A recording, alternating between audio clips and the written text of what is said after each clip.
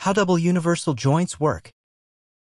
Double universal joints, also known as double Cardan joints, are mechanical connections that allow for the transmission of rotary motion between two shafts that may not be aligned perfectly.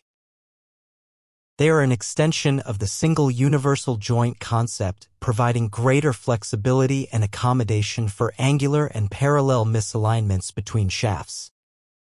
Basic principles.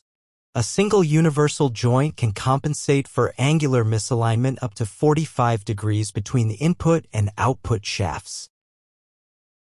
However, its operation results in non-uniform rotational speeds due to the varying angular velocity ratio across the joint.